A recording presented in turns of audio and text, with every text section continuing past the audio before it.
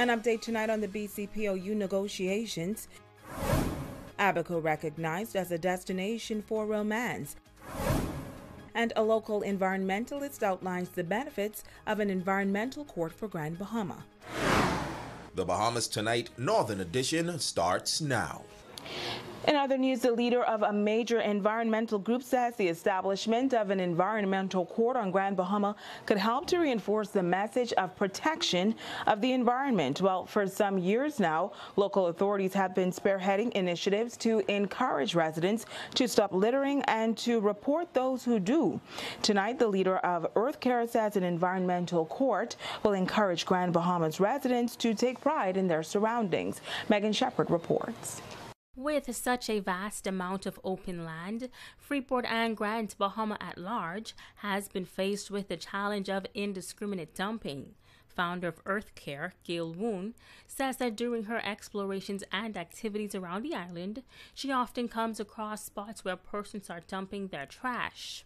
Usually we will see areas where people just decided to start dumping things, and then other people saw, okay, well, they're dumping here, I may as well dump too. So I have some photos from a recent trip. There were mattresses and looked like stuff from a restaurant, like trays and tablecloths, and even pom-poms that cheerleaders would use in colors of certain high schools. And so there's really no need for that to be put in the bush when it can go to our landfill. We have a state-of-the-art landfill. Things can be recycled. Things can be disposed of in a way that won't hurt the rest of the island. Wu notes that she was instrumental in raising the fines levied against cruise ships that dump their trash into Bahamian waters. And now, with an environmental court sitting in New Providence, she says that she believes that a similar court would be beneficial here on Grand Bahama. It would be much easier for people who would be facing fines rather than having to fly to Nassau to face whatever charges they might have.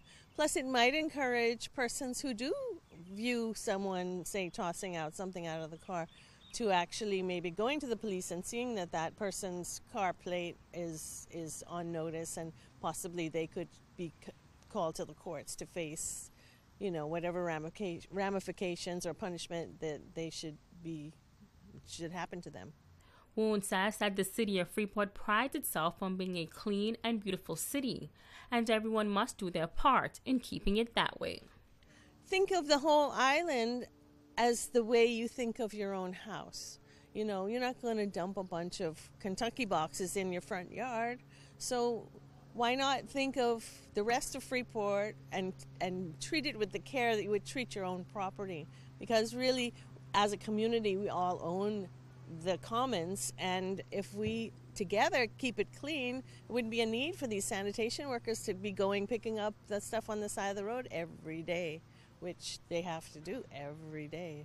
Megan Shepard, ZNS Network.